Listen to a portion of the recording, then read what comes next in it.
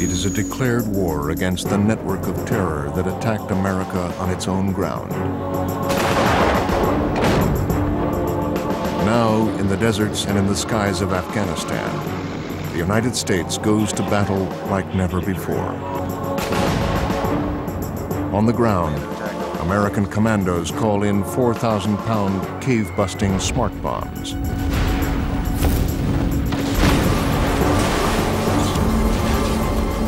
Above, low-flying Apache helicopters pound Al-Qaeda forces. We beat the air into submission.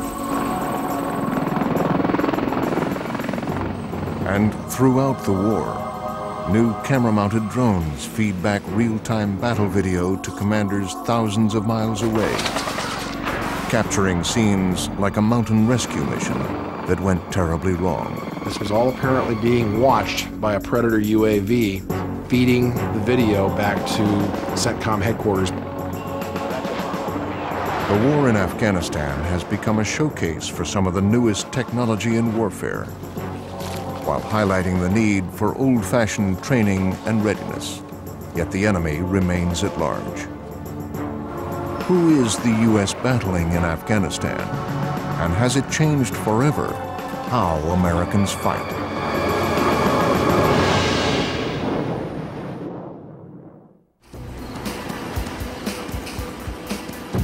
On a pitch-black night over Afghanistan, approximately 4 weeks after the World Trade Center bombing, a Special Forces team fast ropes deep into Taliban territory.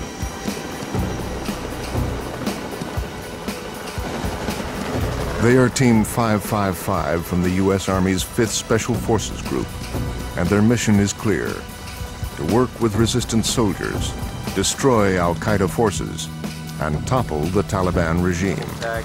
This is Commando Tag, over. In the dark of night, Team 555 links up with allied Afghan troops from the Northern Alliance forces, who lead them on a long trek across miles of unfamiliar terrain. It is nearly 10 days since the first U.S. bombs rained down on Afghanistan, targeting Taliban troops, military facilities, and cave hideouts.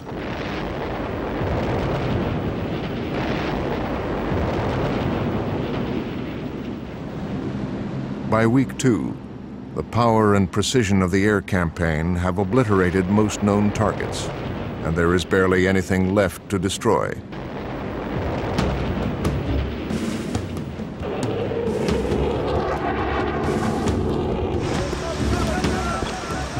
To sense and seek out the enemy, Special Forces Team 555 is deployed.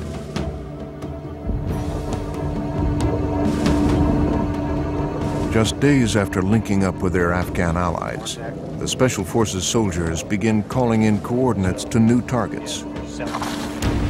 Once again, smart bombs called JDAMs start falling from the sky. JDAMs, or Joint Direct Attack Munitions, use global positioning satellites to find their way to target. The bolt-on tail contains a guidance system which receives target coordinates punched in by the pilot. You can drop this thing in any weather, any kind of conditions you want, and as long as there's enough satellites overhead that it can see, it's going to go sick Fido right on top of the target.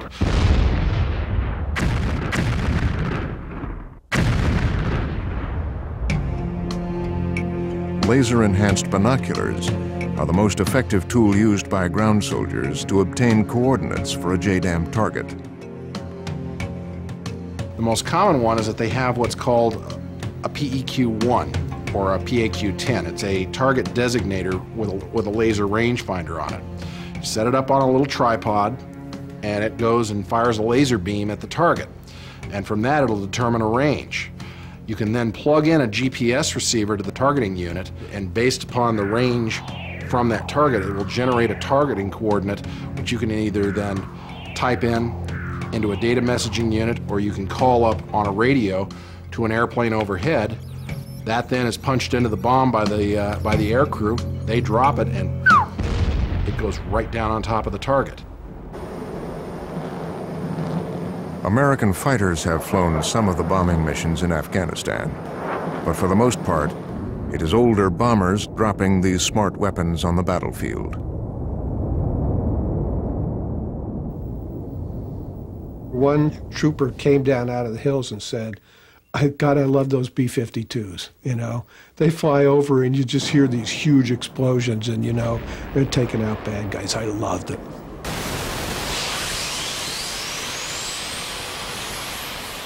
The B-52 Stratofortresses, now flying over Afghanistan, are the oldest aircraft in the Air Force inventory. They fly at subsonic speeds at altitudes up to 50,000 feet.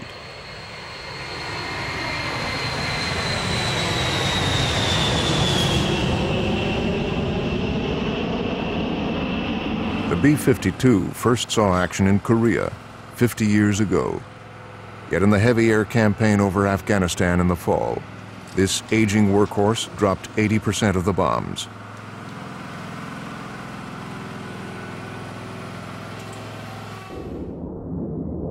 The power of America's air campaign will quickly grant the Northern Alliance troops the victory that has eluded them for over a decade. To suddenly realize they had an Air Force. It was somebody else's and they were borrowing it, but they had an Air Force that could do that to their enemies and was going to do it day and night for as long as it took before they were ready to make the assault. Just emboldened them. For the U.S. Special Forces soldiers choreographing the bombing from the desert floor, target designation is just part of their mission. As soon as they drop in country, the Americans begin working with Northern Alliance troops, building up a force capable of destroying the Taliban and finding Osama bin Laden. Special Forces teams help train Afghan fighters, supplying them with weapons, ammunition, food and clothing. They're superbly trained, very self-confident. They speak, you know, lots of languages. They're all, you know, trained almost, it seems like, to a surgeon level of medical care. For each of these soldiers, their mission in Afghanistan began at the John F. Kennedy Special Warfare Center at Fort Bragg, North Carolina. In recent years, Discovery Channel cameras have dropped behind the scenes to document how commandos in the making learned to fight a war like the one being waged in Afghanistan. Graduates of the Special Warfare School are the U.S. Army's best and brightest, given only the most challenging assignments. Weeks of sleep deprivation, 25-mile marches, and exhausting mental tests weed out those who aren't up to the task. Ready! Get ready!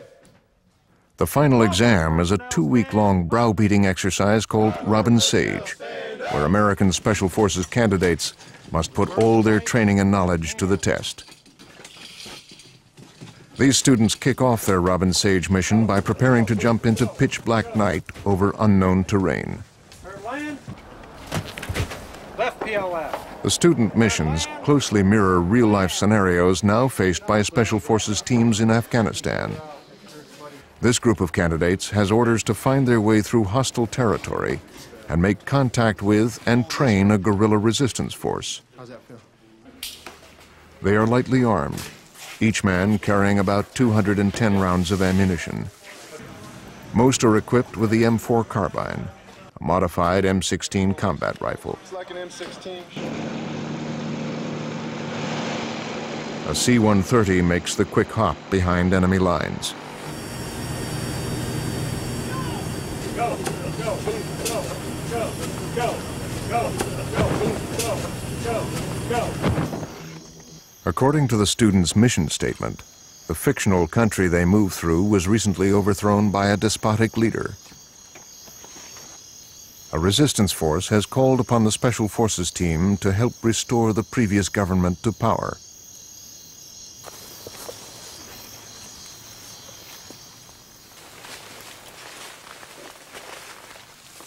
Like Team 555 in Afghanistan, each soldier has a specialty. Demolitions, weapons, communications, intelligence, and field medicine.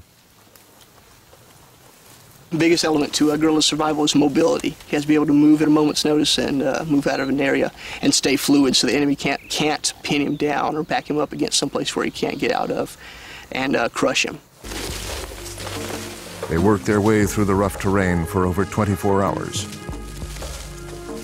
Once they finally locate the guerrilla base camp, they must establish trust with the local guerrilla chief. You are at right now. Whether you're sitting down there or here,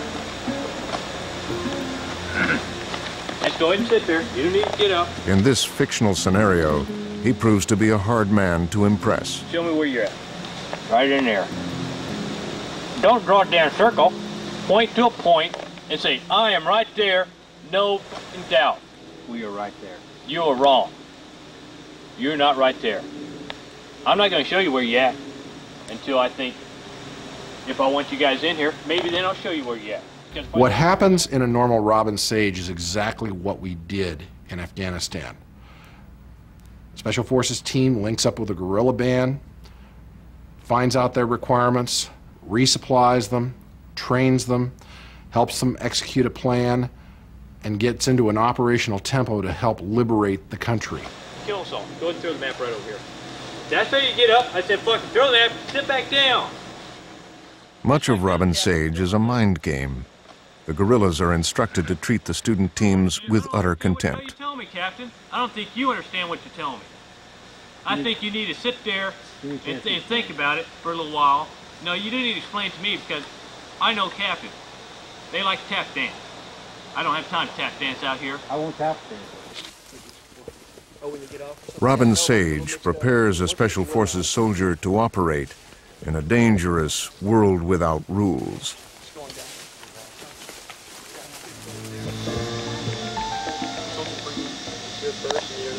I don't have the means to do prisoners of war.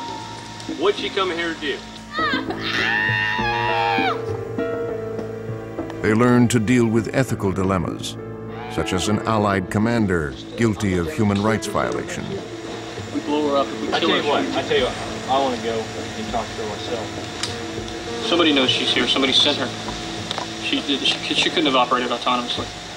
In a situation like that, ultimately comes to a really hard choice of, do you risk the lives of all the men in the camp as well as her, defending her, help you? I tell you what, I'm going to give you 5 minutes to figure out what you want to do. Who said I'm going to shoot? We blow her up if we kill her. I tell you what, I want to go and talk to her myself. I'm going to interrogate her. We're at it.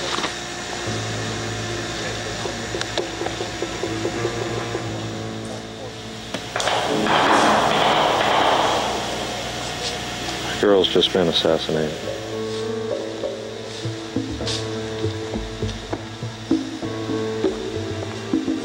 The captain was really not dumbfounded, but the gears were turning continuously. And at one point, when they took the girl up the trail, I thought he was going to run after him because he started that way, and I'm like, you're going to lose it. But he stopped, and you could just see him trying to think, what am I supposed to do? So it was a good dilemma. I ask you again, are you going to tell the colonel that you are reporting him of a human rights violation? No, we're not. Do they want to be associated with this act? And that's where they have to separate themselves. Plus, in addition to try and stop it through advice, they can't physically stop it. So all they can do is really report and not let the guerrilla chief know that they're reporting it. They'd lose all report at that point. In Afghanistan, U.S. Special Forces face similar dilemmas. Northern Alliance soldiers have a well-known track record of committing war crimes. The Special Forces guys have said to me, you don't want to know about the world, we have to work it. It's the real world. They come from the point of view that the United States plays in a dirty, dirty neighborhood. And we sometimes have to do dirty things just to stay on our footing. In this war against terrorism, the U.S. has entered an unknown environment, facing a new kind of enemy. The face of the enemy here is not just a handful of men, much less a handful of very wealthy, religiously eccentric men. What we're talking about here is a philosophy of zealotry and extremism. The first thing to realize is that we're not even at war with a country. When President Bush went before Congress in September and declared war, he in effect declared war on an individual and a network spread all over the world. Chuck Spinney is a longtime Pentagon employee and an outspoken critic of the military he works for. He's agreed to speak to us only on the condition that it's stated his views are personal. Now we're dealing with this sort of vague thing in the mountains. The real thing that has to be done is you got to take out the Al-Qaeda network and its leadership. And it's not clear what has happened there. A fluid network like Osama bin Laden's is a stateless organization whose warriors infiltrate our society and use our own technology against us. They know they can't go head-to-head with an organized army, so they're going to go around it, try to achieve their objectives by striking directly at the centers of power and culture in a society and bypassing the military in the process. True victory against this kind of enemy remains difficult to define.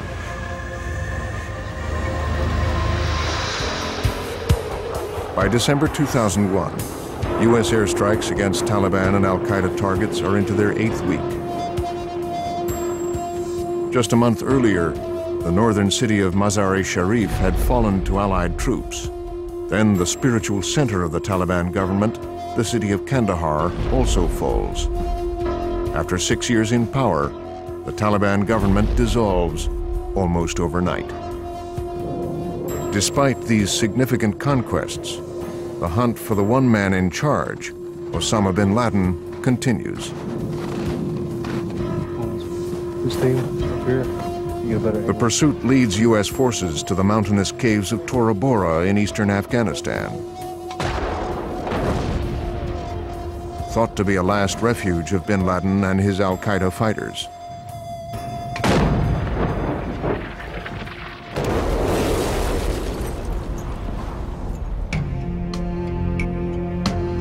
Specially constructed 3D mapping of Afghanistan shows the mountainous topography of areas like Tora Bora. While U.S. bombers pound the cave complex, American special forces try to guard mountain passes to prevent Al-Qaeda fighters from escaping across the border into Pakistan. But with relatively few U.S. soldiers on the ground, the enemy is able to filter through the mountains. In the end, the 2-week pounding of Tora Bora still fails to locate bin Laden or to destroy Al-Qaeda. The Taliban, as a government of Afghanistan, has certainly been displaced, much easier than anybody, including myself, thought would happen. But there was an armed force of somewhere between 40 and 50,000 Al-Qaeda and Taliban forces.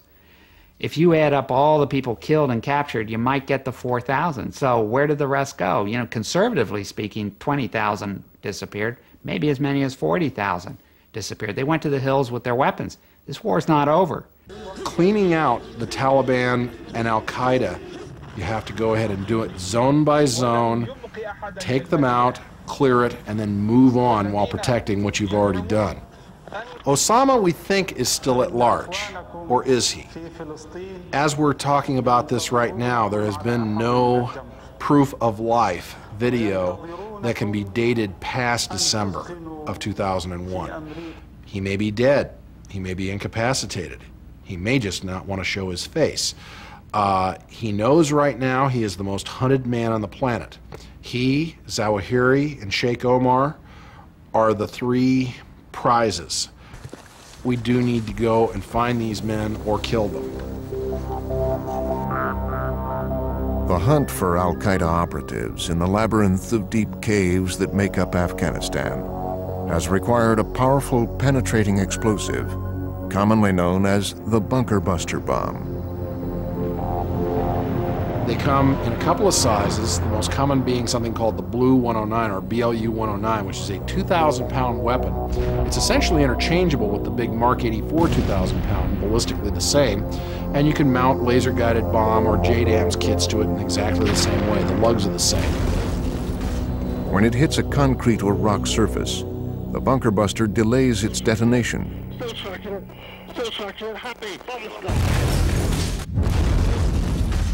First breaking through the surface of a target like a masonry nail before it explodes.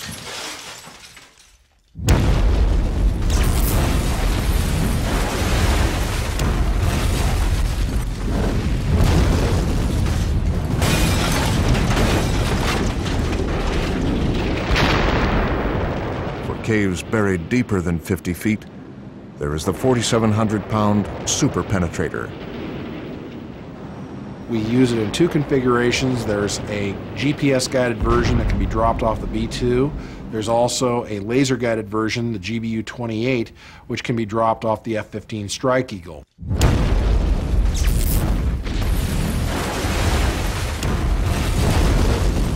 The alleged success of the bunker buster bomb in destroying Al-Qaeda hideouts has encouraged the development of a new generation of precision-guided weapons. One, called Automatic Target Acquisition, or ATA, has already entered service aboard Navy cruise missiles. ATA does not require a soldier on the ground to designate a target. Instead of using a laser beam to home in on or a little TV camera to fly down into a target, such as you've seen before, it uses a dual technology. It uses a GPS receiver to get it into the general neighborhood where it then starts looking for a target. The seeker head, mounted on a bomb or air-launched missile, will use global positioning satellites. Then an image of the target already loaded into the seeker's mini-computer searches for the structure on the ground that matches that image.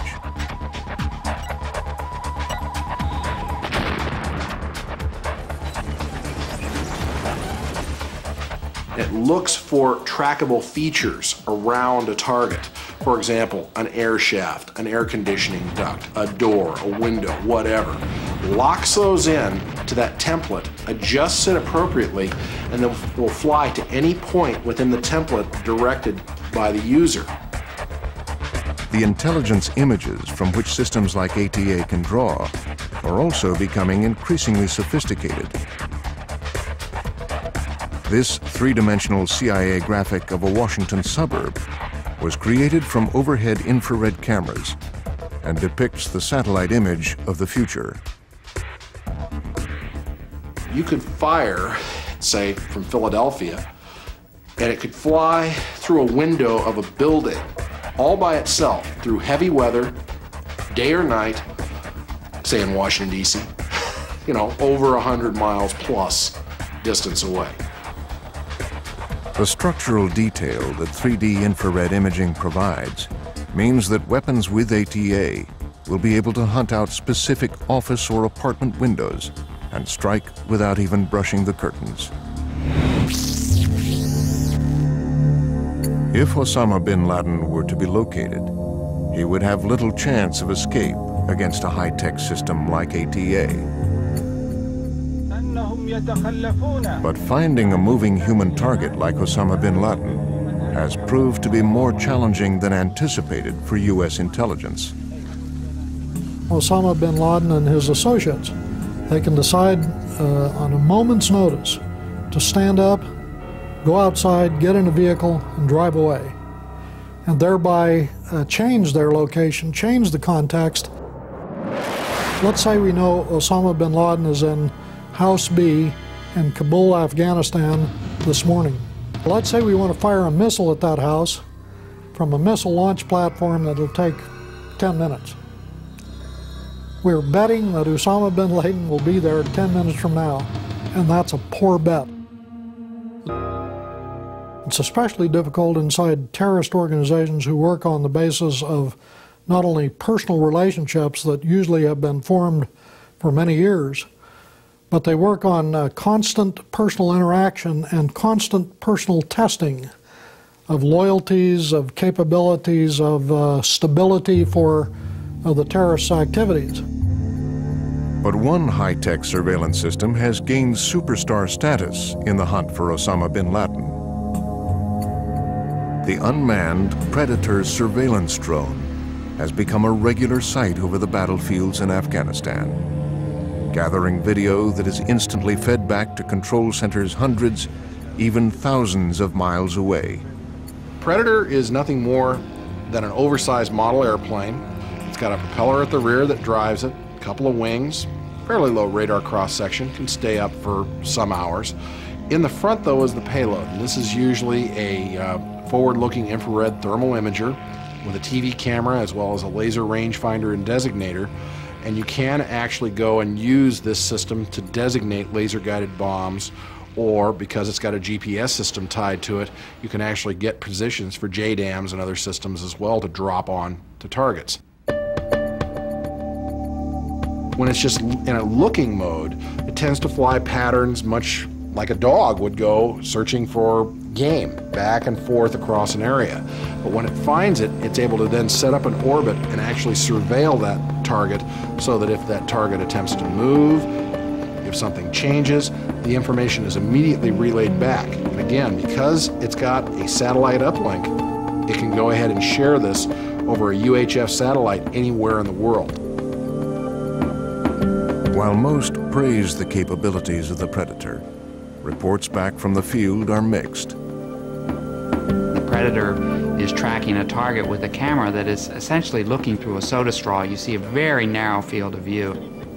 And so everybody becomes focused on what that Predator is looking at, and they may not see something that is much more important that is just outside the field of view.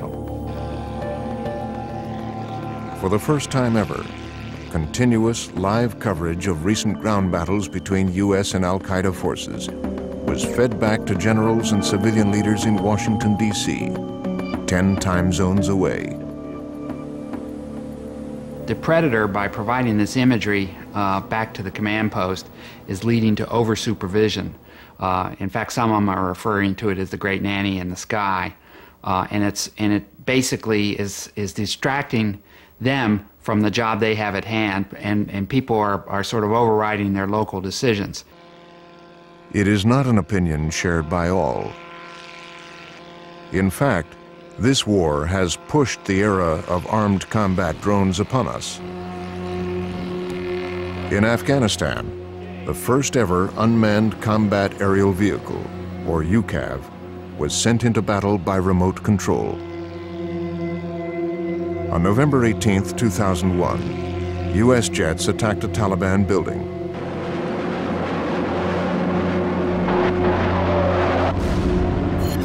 As a group of Al-Qaeda operatives fled from the destruction, a Predator drone loaded with a Hellfire missile was directed to launch its deadly package into the escaping men.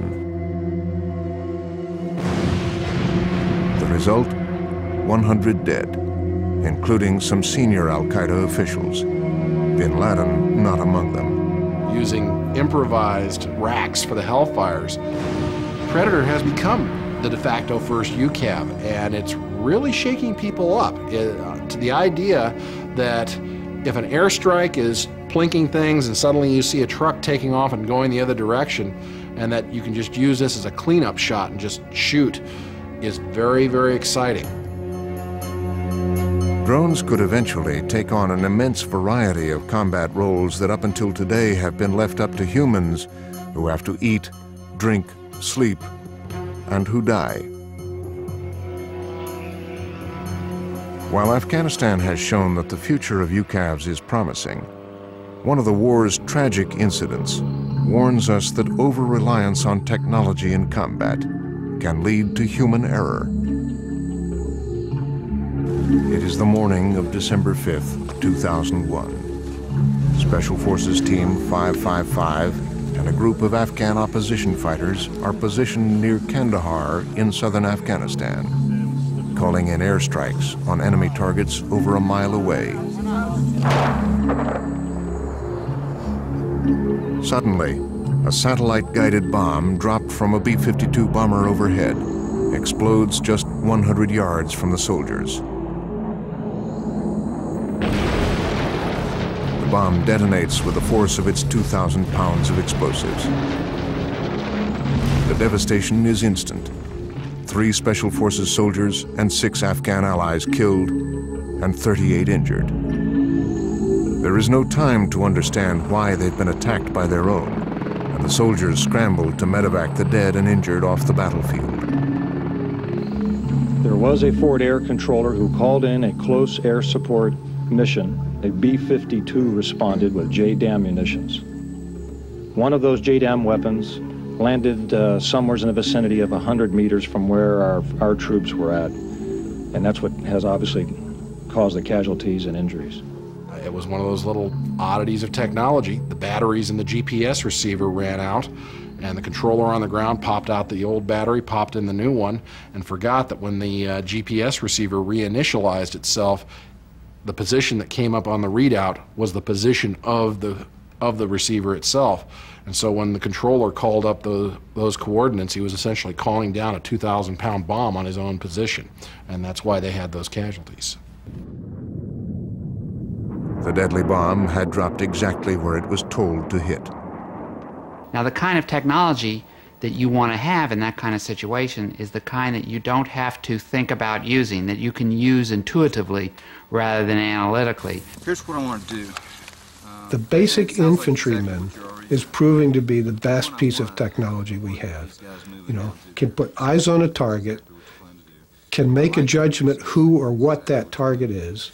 I like the fact that you got your recce stay in the high ground, because that way you can... So if that's the best weapon we have, and it's a pretty good one, it's also the least well-resourced weapon. We lavish money on big, expensive weapons programs. Infantrymen still walking in pretty much the same boots. In the December battle for Tora Bora, U.S. leaders had relied too heavily on Northern Alliance troops to wage the ground war. So in January, 2,500 soldiers from the 101st Airborne Division landed in Afghanistan. Together with Army troops from the 10th Mountain Division, they formed the largest contingent of U.S. ground forces sent out to war since Desert Storm. I have almost never seen soldiers so eager to get into action, very aware that they were carrying the nation's desire to pay back for 9/11, that it was on their shoulders, and that they had a chance, unlike most people, to actually do something about it. Every one of our generations has been called on to do something for its country. We are no different. We've been called on to fight the war on terrorism. You are part of that fight. Along with the 101st came a battalion of powerful Apache helicopters, ready to provide air support to the soldiers when it came time to wage war. Okay, we're then about 100 meters. Go guns. Okay, good. Okay. 06 fireball on you. The AH-64 Apache helicopter is one of the most technologically complex weapons that the U.S. has ever sent into combat.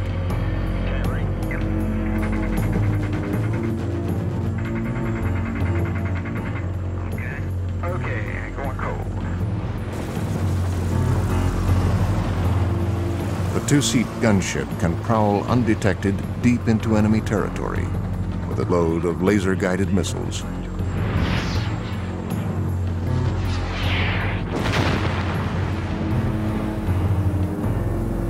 To an Apache pilot, rugged terrain is both enemy and friend. Hugging the deck, he is taught to use the folds of the earth to stalk his prey, which in Afghanistan's southern deserts becomes a greater challenge. Apache pilots in Afghanistan have had to fight blowing sand and dust, sometimes in the thin air of high altitudes. But those who man these deadly flying machines are a special breed of pilot.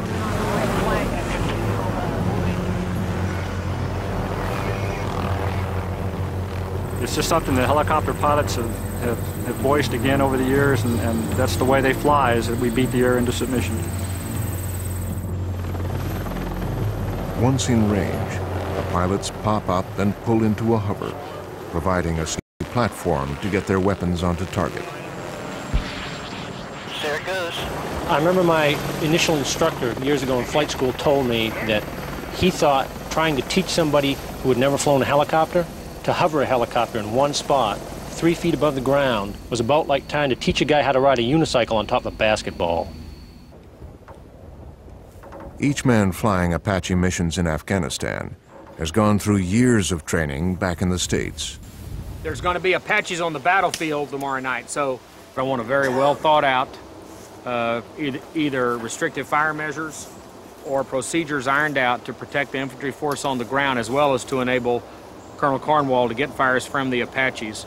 But you're right on top of their head, and we need a In a war zone like Afghanistan, coordinating air and ground units requires precise timing and exact situation awareness.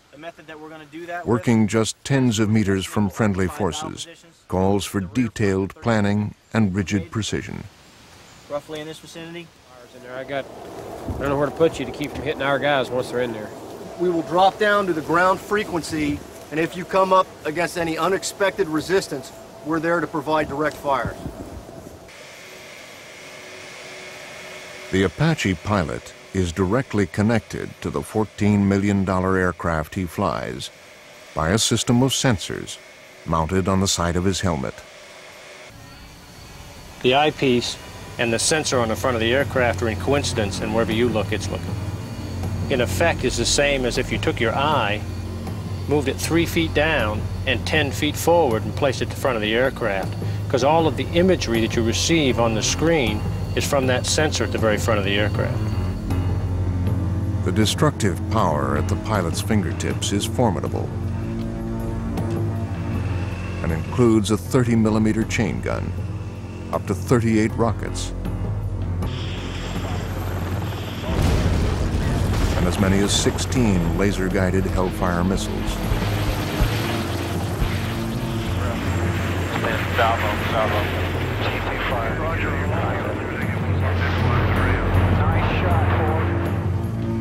The Hellfire missile is the tool of choice for Apache pilots in Afghanistan. This anti-tank weapon fires upward and then descends onto the top of the enemy vehicle, striking it at its most thinly armored point. The Hellfire's dual seeker head follows a laser beam that the backseater points at the intended target.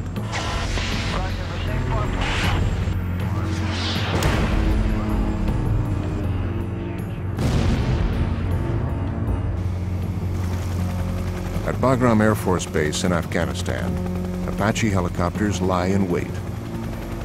It is March 4th, 2002, and the biggest assault of the war has kicked off, Operation Anaconda. A team of Special Forces soldiers is being sent on a reconnaissance mission to a mountain ridge. In 2 MH-47 Chinook helicopters, they take off from Bagram Air Force Base.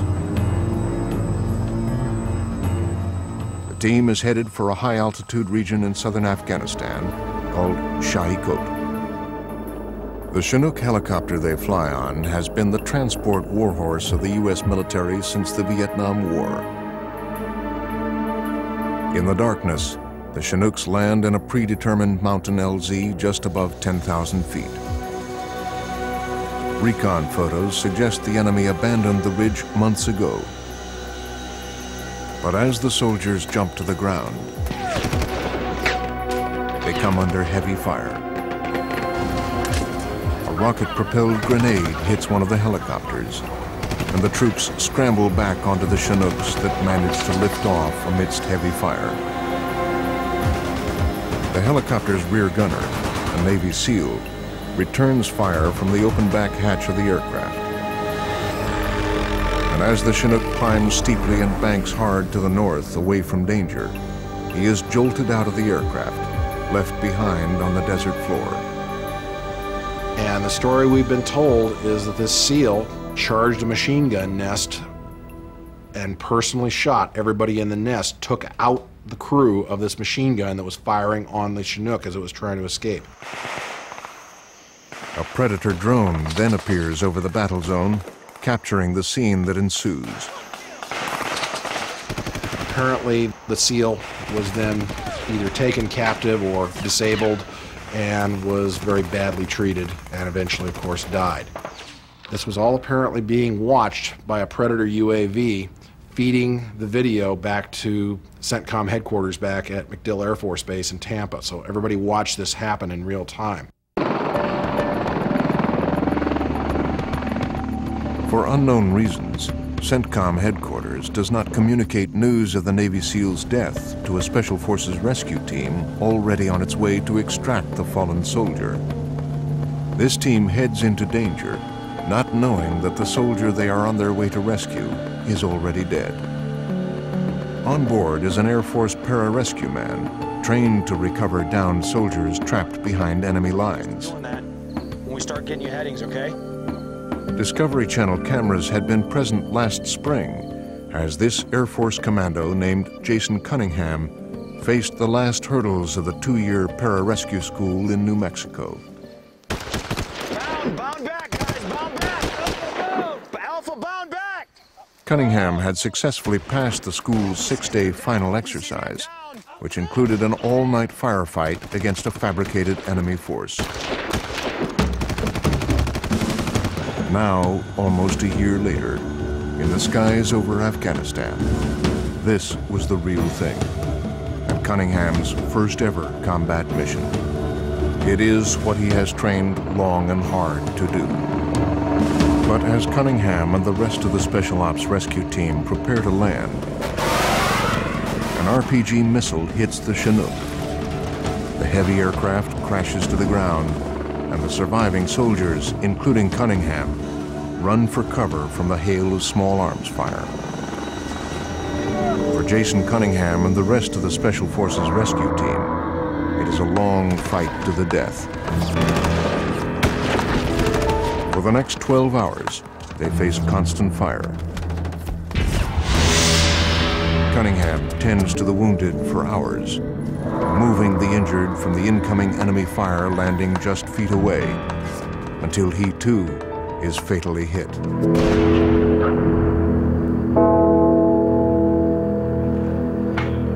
When rescue helicopters are finally able to extract the men, the casualty count is the worst of the war yet. 7 U.S. servicemen dead. U.S. ground troops were now more than ready for Operation Anaconda. You know, when they gathered to get on the helicopters in the middle of the night before the operation started, they were jumping up and down like popcorn. Even though they had these incredibly heavy packs on, they were just vibrating with adrenaline. They couldn't wait to get up there. Apache and Cobra helicopters filled the skies as U.S. soldiers joined a contingent of allied Afghan troops across strategic areas of the Shahikot Valley. The Allied force began pounding the mountainous redoubts. Go, go, go! Go, go, go! Fighting at altitudes of 10,000 feet against an enemy force 10 times greater than expected, victory was not to come easy.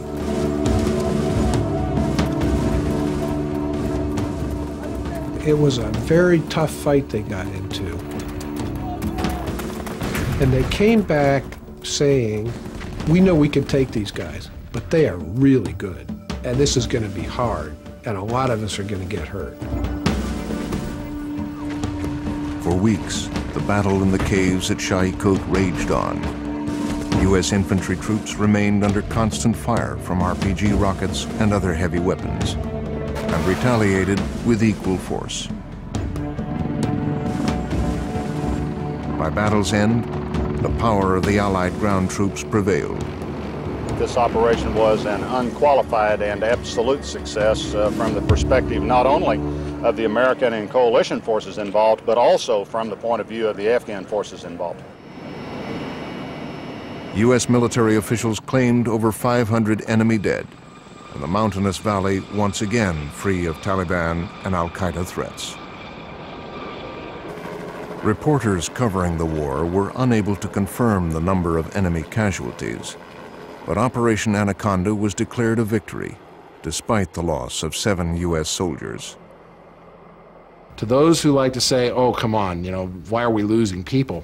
Well, folks, it's a war, and we're fighting on the other guy's home field. This is the place where the Russians fought for 10 years and got their butts kicked, and we handed their heads to them.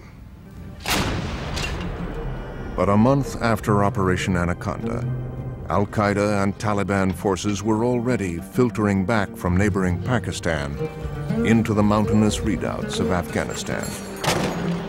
And warnings of more terrorist attacks on the U.S. persist. So whether we choose to fight terrorism with the precision of high-tech weaponry,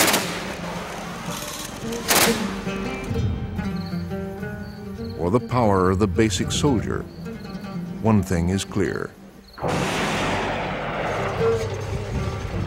This is a battle that has only just begun. Militarily, I think there's always going to be people who don't want us there and will take shots at our people that will just go on and on and on. I guess it's sort of up to us how long we stay there and fight it. It's going to require a continuous effort, probably for a generation. And it's going to obviously start with military action, but it's going to finish with financial aid, industrial and agricultural development, education, and all the other things that we were talking about earlier that represent the ultimate solution to giving hope to the rest of the world. This is not just a military solution. General Hugh Shelton, the retired chairman of the Joint Chiefs of Staff, once told me that the military is like a hammer.